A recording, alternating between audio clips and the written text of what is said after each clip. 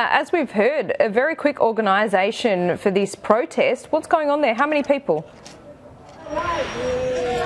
I reckon there's around about 50 to 100, possibly even more at this protest. We're actually on the corner of Flinders and Swanston Street, underneath the clocks, one of the iconic places in Melbourne. As we take the camera in, you might be able to see a little bit more of the protest. This is something that's just been arranged in the past couple of hours via Twitter. Earlier today, the announcement was made that Operation Fortitude would be operating in Melbourne over the weekend. It's a joint operation between Victoria Police, the AFP, as well as the Border Force. You can hear the chants of the Border Force behind me.